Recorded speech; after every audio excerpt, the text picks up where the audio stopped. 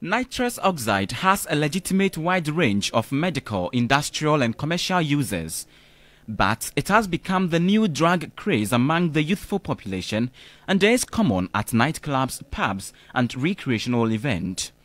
Also known as laughing gas, the drug is mostly discharged into balloons and inhaled by revelers. Health experts are concerned about its proliferation on the market.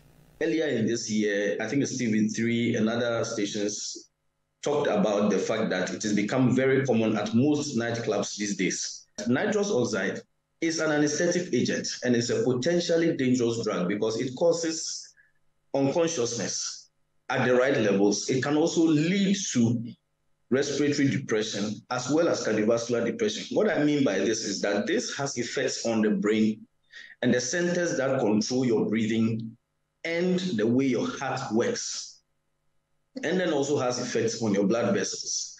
So when you are using this drug, essentially what you are trying to do is that as the local parlance we say, in a low-key way, you are trying to anesthetize yourself.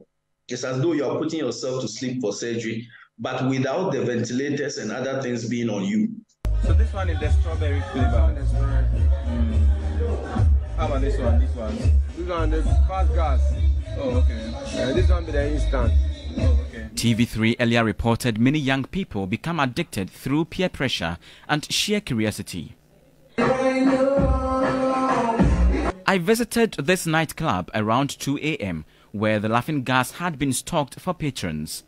Prolonged use can cause anemia and nerve damage or even compromise breathing and kill users in less than 10 minutes. We are calling on the security agencies to step up their efforts to, one, monitor the airwaves for the advertisement of these items, FDA included, and then the media commission itself must play an active role. Then also, police should be moving to some of these areas to monitor for some of these canisters that are available, and then seize these items, arrest those who are selling this to people across the country. With little or no regulation regarding its use and distribution, it is perhaps time for the relevant authorities to act. Christian Yale, TV3 News, Accra.